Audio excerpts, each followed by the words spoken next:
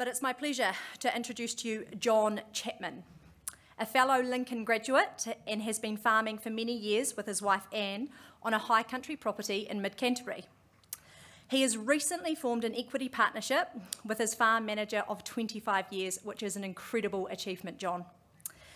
He states often that he is rehearsing retirement, and he is probably one of the most well-known speakers in the room today, so I don't think you'll be retiring anytime soon, I'm afraid, John.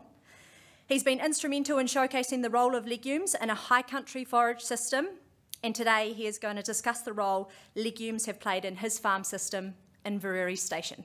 Welcome, John.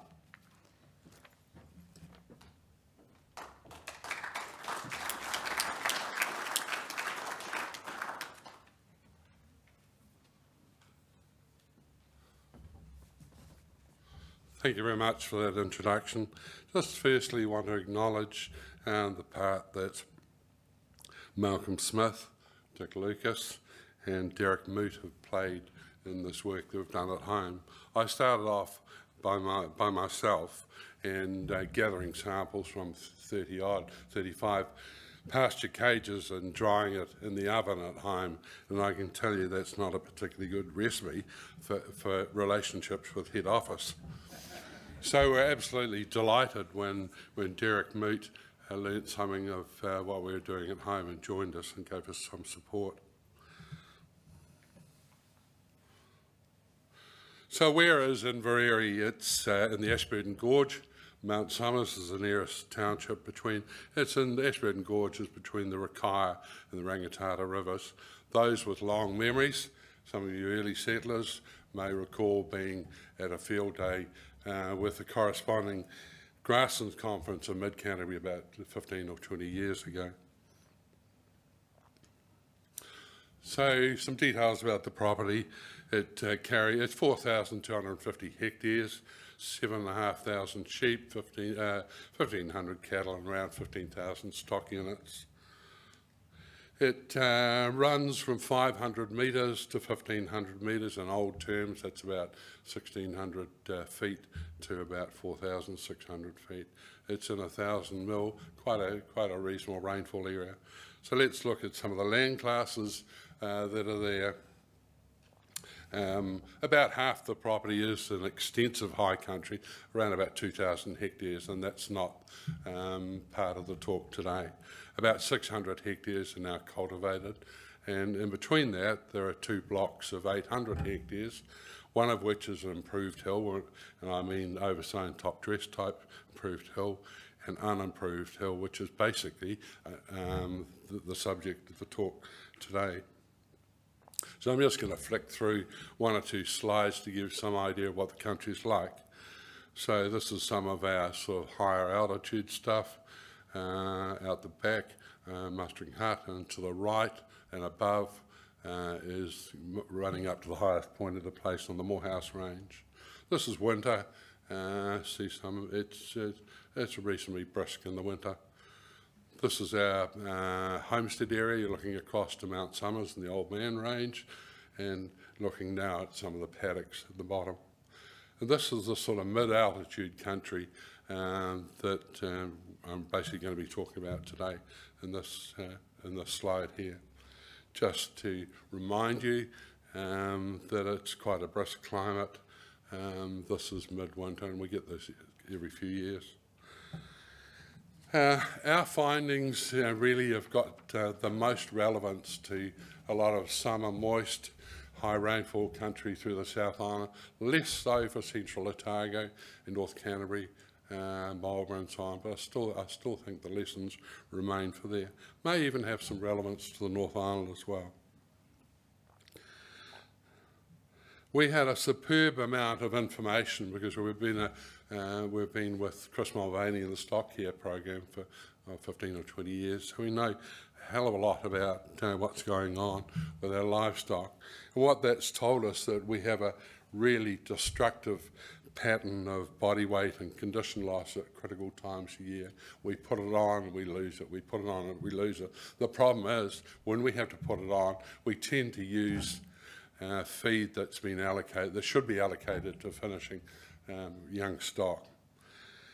We also knew there was a really uncomfortable fit between our feed supply and our feed demand, and that's the nature of long winters in the hill and high country. But we didn't really have any quality information that would quantify that, and if we wanted it, and we needed it because we used Tarmax most successfully, if we wanted that information, we had to gather it ourselves.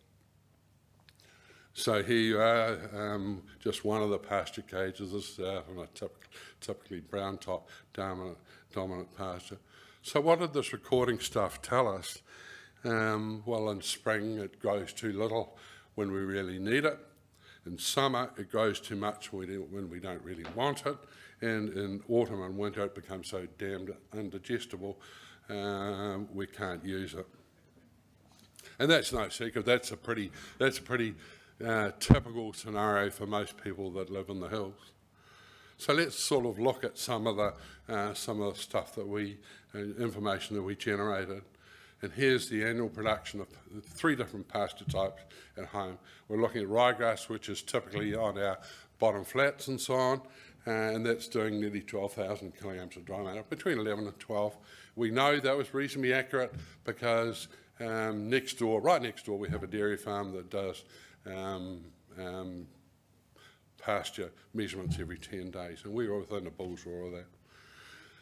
Our improved hill country, just a little under 6,000 kilograms for the year, and you can see trailing at the back of the field is unimproved hill at 3,700. But don't lose sight of how important that unimproved hill is to us, because you can imagine, because it's such a big area, slight changes there make huge difference overall to the feed supply.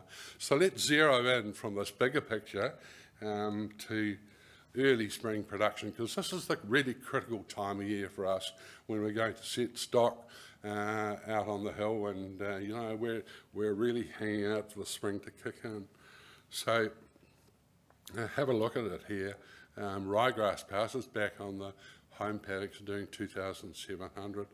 Our oversown Topless Hill, just over 800, and our unimproved hill country is doing 252. Pretty bloody tragic. And what does that translate to? That translates to about sort of 5, 6, 7, 8 kilograms of dry matter per day. So let's look at the implications of that. Let's concentrate on this early spring, which is the one with the circle around it. Now, I'm putting out a couple of ewes, and they require about 3 kilograms of dry matter a day, so that's about 6. So I should be safe. I'm putting them out because it's growing about 8. But it's not that simple. Let's have a look at a typical hill and high country pasture. You'll see what happens when an animal has a pea on it. But look at the stuff in between. That's been growing for the entire spring up to the 15th of October. And the unfortunate thing is that we don't have a big wedge of feed on Southland Farm here. You'd probably try and produce about 2,500, have about 2,500 kilograms of available feed in the paddock when you put your ewes out. We don't have that. We have what you can see there, which is probably 200 or 300. But the real problem about that is that you're asking your ewes to graze that ground and get enough feed from it, and it's only growing at 6 kilograms a day or 8 kilograms a day. To get enough feed, she has to graze the equivalent of about half a hectare per day. It's an absolute physical impossibility. It just doesn't happen.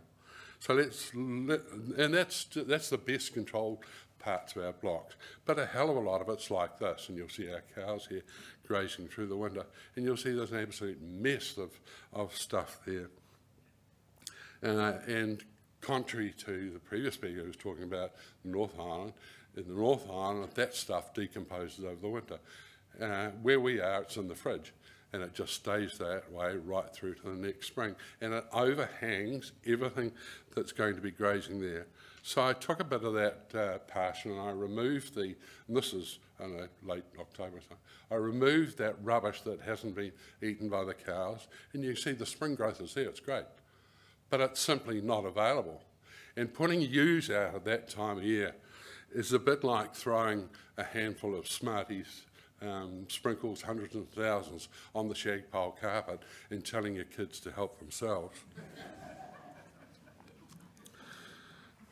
So let's look, we're just talking about quantity at the moment, let's look at the quality. And you'll see we had that stuff analysed by Lincoln. Yeah, in the summer it was okay, quite surprisingly. You know, if you keep it trim, brown top's not too bad. You achieved 10.8, 9.3, 10.8. But outside the cage, look at it. Summer at 7.3, and autumn it's 5.8. I didn't want to get tested in winter, I was too scared. But look at it, 88% dead and 34% digestible. So we don't have enough cows to clean this stuff up. And simply, even if we did have enough cows, they just fall to pieces because look at your grazing. I mean, some wag said to me, John, if you've got some Speight's beer cartons, throw them out, they'll be better feed. So what's happening, Chris Mulvaney calls it the hungry, skinny ewe syndrome. So this ewe, and she may have 1 or 2 lambs, has to graze a really big area. She simply spends too much energy on doing that, and in the process she may well get mismothered and lose her lamb, but she simply is not going to make a decent living. So let's look at this scenario again here. So we're talking about in this early stage, she can't make a living out of this grass, so what does she do? She relies on her body weight. So year after year, she drops a condition score, maybe 8 or 10 or 12 kilograms of dry matter, and that's absolutely catastrophic for her lactation. It's extremely difficult for her in terms of deaths of lambs, deaths of ewes, all those sort of things. And at some stage later on, we're going to have to put that weight back on. So, yeah, here we are again. You'll see the light blue. That's her requirement, and that's carrying right on through the year. But you'll see the green stuff above it is the surplus. And that's the surplus that carries on year after year. It just echoes, and that's stuff that stays ahead of those cows. So the only way to break the cycle is to have enough quality feed available in the spring so that we've got sufficient animals to control the pasture later on when it occurs. So let's look at legumes. And here it is, some pretty astonishing stuff that our red clover, our Lucerne, and more recently our Caucasian, are a country mile ahead of our traditional ryegrass pastures. Let's look at it in early spring, and you'll see here, that's for up to the 15th of October, legumes doing over 5,500 kilograms of dry matter. The grass next door is on the dairy farm next door, urea assisted. So in other words, the legumes at Inverary are doing double urea-assisted ryegrass pastures on the farm next door.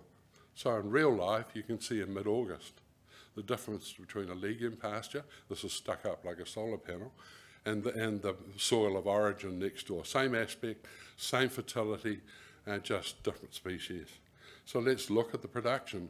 On the red clover plantain for that period of time, it did 4,500 kilograms of dry matter.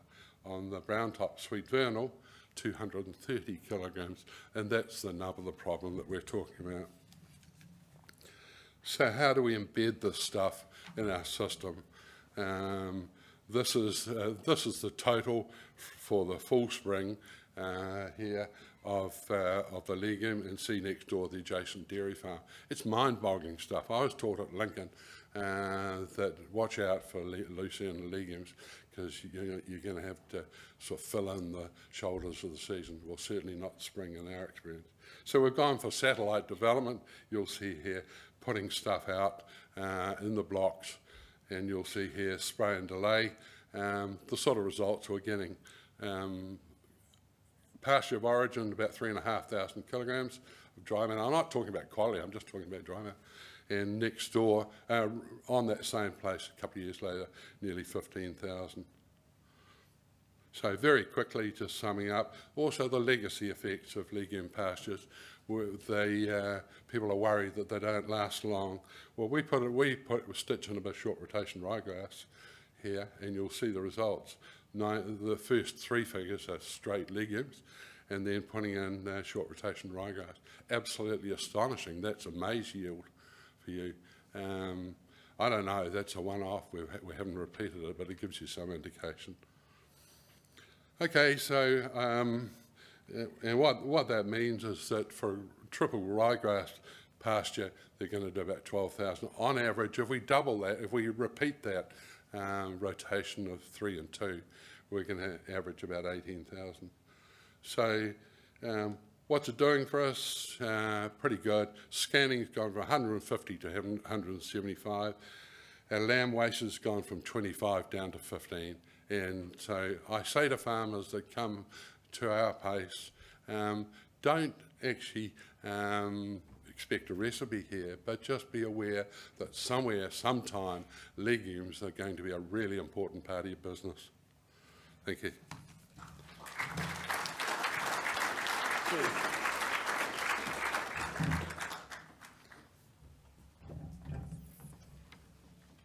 Thank you so much, John, and we look forward to more research which is done in the space of satellite farming throughout New Zealand, particularly its impact on New Zealand hill and high country and what the opportunity could be for other farmers in this space.